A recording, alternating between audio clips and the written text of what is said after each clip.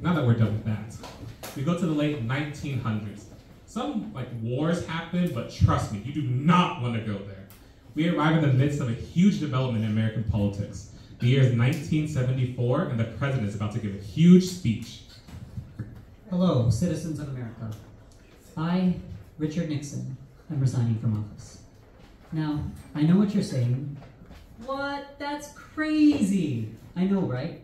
Anyways, I'm resigning because I just don't have enough support left in Congress. Yep, that's the reason. Mr. President, are you sure that's the only reason? Yep. So the Watergate scandal has nothing to do with this? No. Sure. Exactly. Now, I know all my stands are crying right now, so this is a message for them. Don't worry, I'm not going anywhere. You can still make fan cams with me, your little meow meow Richard M. Nixon. My hot bod will still be here for you to fawn over. Can you please sign my tits? Of course. Anything for a fan. Additionally, I will be going on tour, which will include a signing of my upcoming book, I Killed John F. Kennedy, an expose into the assassination of JFK.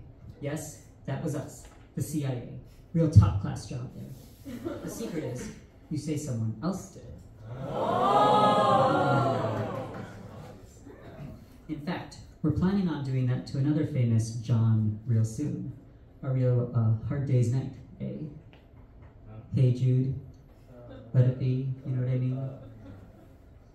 Yellow Submarine. We're gonna kill John Lennon is what I'm trying to say. Mr. President, would you consider this resignation a form of quitting? I am not a quitter. This is something I actually said while actively resigning. One more question, Mr. President. Can you also sign my tits? I don't see why not. Mr. President, a couple more questions. First tits?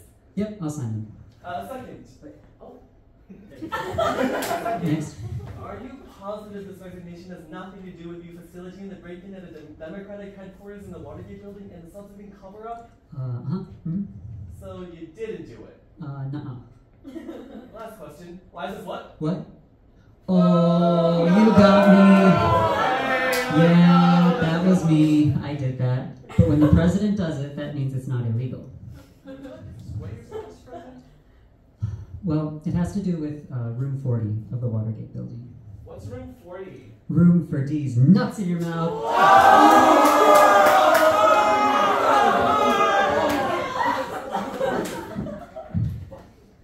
Anyways, my lawyers advised me not to talk about it at all. But they didn't say I couldn't say.